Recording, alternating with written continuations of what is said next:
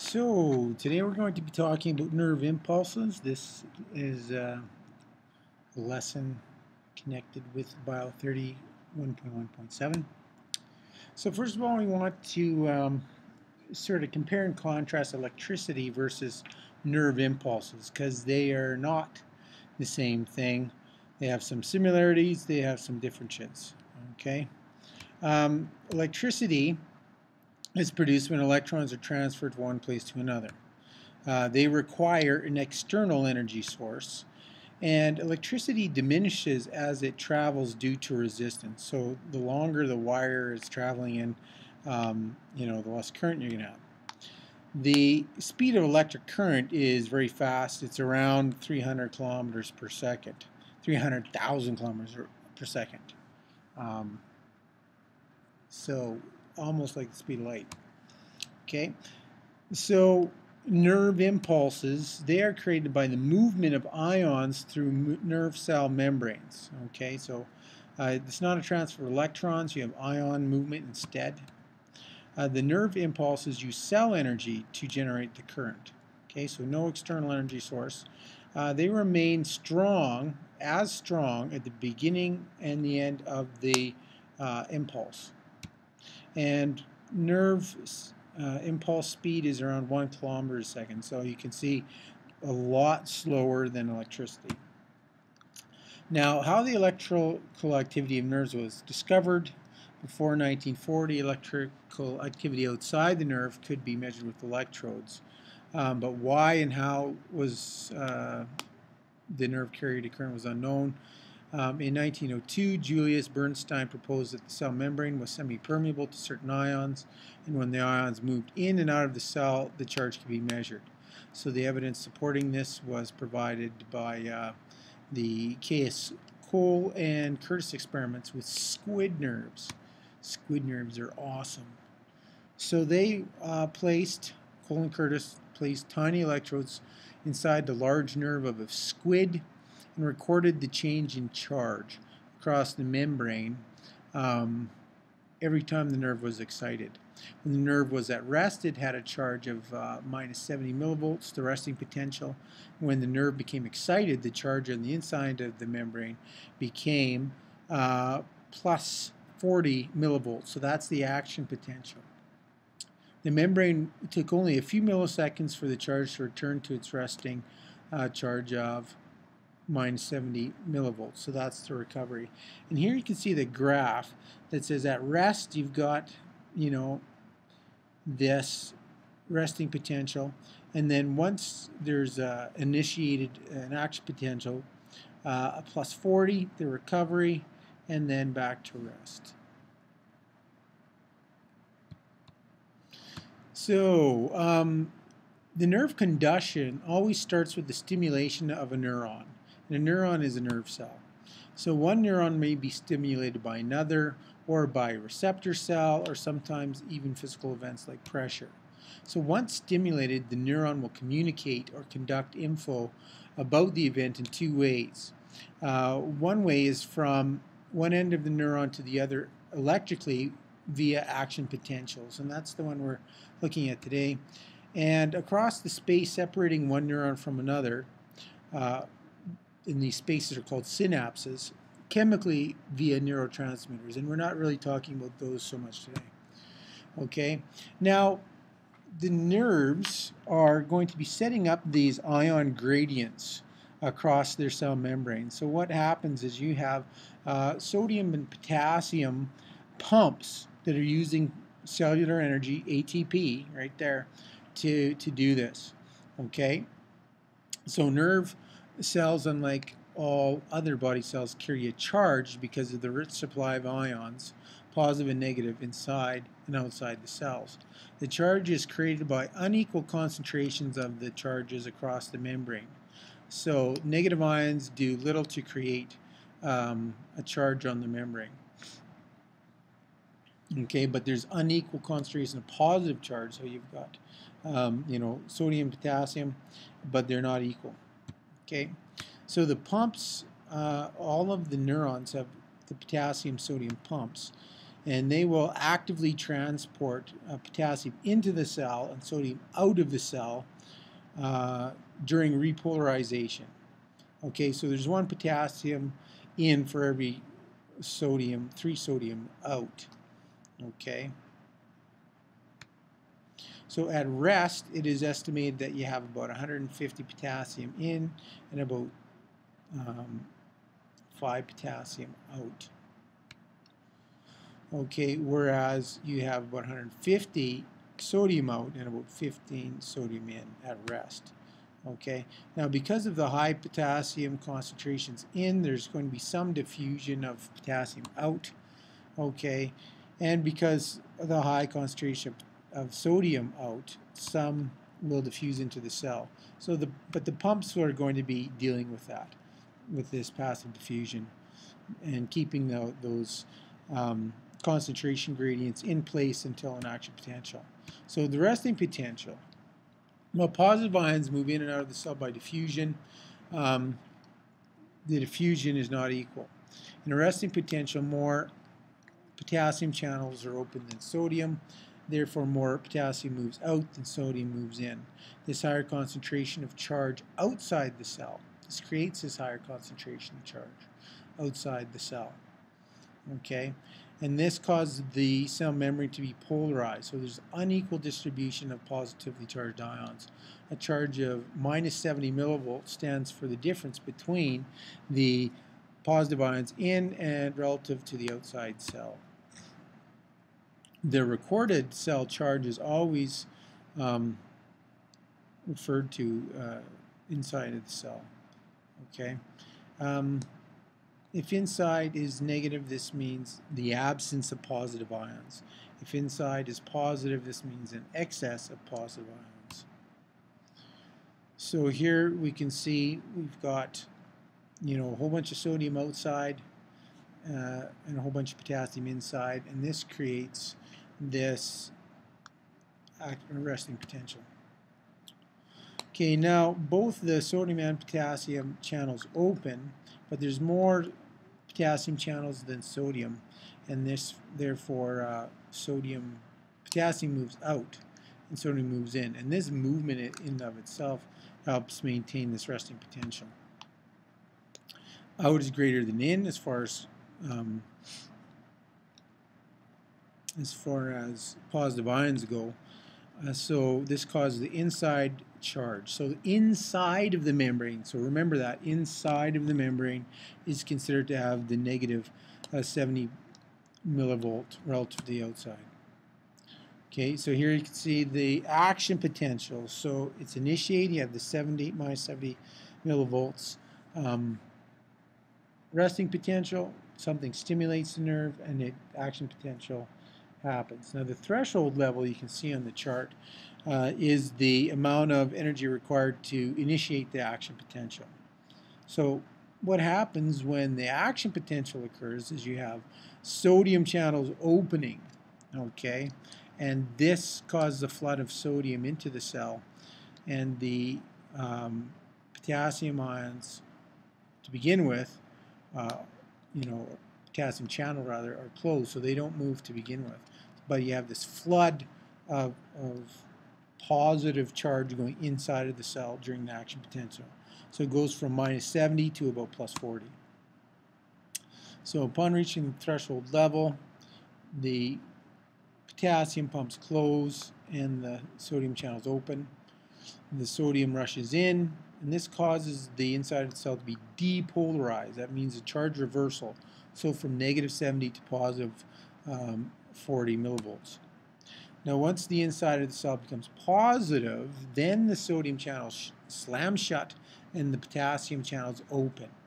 Okay, so now the potassium diffuses out of the cell. Eventually the flow of potassium out of the cell restores the original charge on the membrane, and then the potassium channels are slow to open and slow to close. Okay, this causes the voltage to take a brief dip below the resting voltage. So this dip is known as undershoot or hyperpolarization. So in the action potential, you have all of the sodium flooding in. Okay, and the potassium channels are closed, so it's not going out anymore. So this causes the charge to go from -70 to +40. Okay, so here again, sodium ion channels closed during resting potential, open for the action potential, and then closed again during the refractory and reset periods. So these events, as far as ion flows, you really need to know for the action potential. Okay, so once you have the threshold of excitation, sodium channels open, sodium enters the cell. Okay, then potassium channels open and potassium begins to leave the cell. And once you get to the top here, the sodium channels become refractory, so no more sodium is entering the cell, but the potassium continues to leave the cell and causing the membrane potential to return to the resting level. And then the potassium channels close, and the potassium channels close and the sodium channels reset. Okay, and the extra potassium diffuses away, and the overshoot is rectified. But it's amazing how fast that this whole thing gets reset. Okay, so action potential propagation in the dendrites. What are we talking about here? Well, repolarization. Let's talk about that. Because sodium and potassium are on the opposite sides of the membrane that they started, the sodium-potassium pump needs to transport sodium out and potassium in and restore the membrane to the original polarity. Now this takes around 1 millisecond, so it happens pretty quick. These sodium-potassium pumps work fast. Okay, so they throw an ATP, now this is cellular energy, ATP is used, but they throw 2 potassium in and 3 sodium out per cycle. So this relates to the absolute and relative refractory periods. Until a membrane has been restored to the resting potential, no further impulses can be transmitted. This period of time is called the absolute refractory period and lasts between 1 to 10 milliseconds. However, an action potential can be generated with a stimulus that is much stronger than usual after partial recovery. This is known as the relative refractory period. Okay, so the relative refractory period only is in effect when you have a much stronger stimulus. Okay, so if you can imagine a toilet, when you pull the handle, the water floods the bowl. This event takes a couple of seconds. You cannot stop it in the middle. Once the bowl empties, the flush is complete. Now the upper tank is empty, so if you try pulling the handle at this point, nothing happens. That's like the absolute refractory. But if you wait for the upper tank to begin refilling, you can flush again, but the intensity of the flush will be less. Okay, and this is going to be the relative refractory period, the time it takes to get even a partial, impulse to happen again. So threshold levels, all or none response. For a nerve impulse, action potential to occur, the stimulus must be above a minimum voltage or intensity called a threshold level. Now this is usually needs to be greater than for muscles, greater than 2 millivolts. Okay. Furthermore, every nerve cell has a maximum response regardless of the stimulus applied after the threshold has been reached. So this maximum response is called the all or nothing response. So neurons either fire maximally or they don't fire at all. Okay. Now, since every cell has a maximum response that does not change with increased stimulus, the only thing that the intensity of stimulus will do will increase the frequency of the action potential. Okay, so like we talked about the relative, refractory, or the, refractory period. The increased stimulus might help the neuron fire more frequently, but it's not going to be any stronger. So for the nerve impulse to occur, the threshold stimulus must be released. Here's an example. Okay, so if you grab a warm glass rod, sensory impulses are sent to the brain at a slow rate. But if you grab a hot rod, the sensory impulses are sent at a fast rate. Um, the brain interprets the frequency of the impulse, not the intensity of each individual impulse. Okay, so a greater number of impulses reaching the brain is equal to the greater intensity of response. Movement of action potential. Let's see. Yeah, let's talk about this because this is relating to how this depolarization in one part of the membrane affects the adjacent part of the membrane. So the opening of the sodium channels cause sodium to rush into the cell, and this influx of positive charge is then attracted to the adjacent negative ions inside the membrane. The positive charge carried by the sodium spreads as a wave through the cytoplasm, like ripples caused by a stone in a pond, and the flow of sodium from the area of the action potential towards adjacent regions of the resting membrane causes the polarization in adjacent regions. The electrical disturbance caused by the sodium channels to open in adjoining areas of cells and the movement of the action potential continues. As the wave of depolarization moves along the nerve, the initiation point of the action potential enters a refractory period as the membrane once again becomes permeable to potassium ions. The depolarization causes sodium channels to close and the potassium to open, and this wave of depolarization is followed by a wave of repolarization. So this is what it's saying, is that once it depolarizes here, it is going to cause this next part, okay, that's close by to also depolarize. So it depolarizes here first, then here, and then here. So it's a succession depolarization at the different parts. And this is the myelinated nerve fiber, so that's why you've got these areas where there's, insulation basically. And then there's this wave of repolarization. So here you can see, potassium going out to repolarize here and then there, and then finally it would be the next one. So the action potential is conducted from the axon hillock, which is the top of the axon, and will travel its way down to the synaptic knob. The manner in which it travels depends on whether the neuron is myelinated or unmyelinated. Unmyelinated neurons undergo continuous conduction, whereas the myelinated neurons undergo saltatory conduction. So that means it jumps, basically. So in this previous, this is myelinated, so it jumps from this point to this point to this point. If it wasn't myelinated, it would just be continuous all the way across. Okay, so continuous conduction is like dominoes falling all the way across. Okay, this happens at unmyelinated axons. A wave of D and then repolarization travels from one patch of the membrane to the next patch. Okay, this is like dominoes. Now, saltatory conduction, that's more where it's jumping. So it depolarizes here, jumps, depolarizes here, jumps, depolarizes here. It's actually faster this way. Okay, because saltare is the Latin word meaning to leap. Okay, so these myelin-free regions is where the depolarization occurs. So which is faster, myelinated or unmyelinated? I already told you, myelinated. Okay, because the jumping is faster than the domino effect.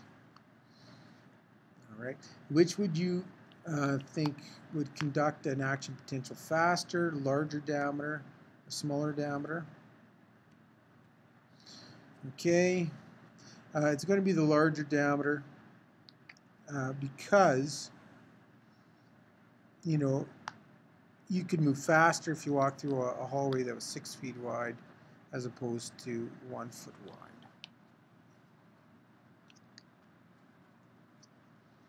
I think it's got to do partly with also the amount of ions that are present.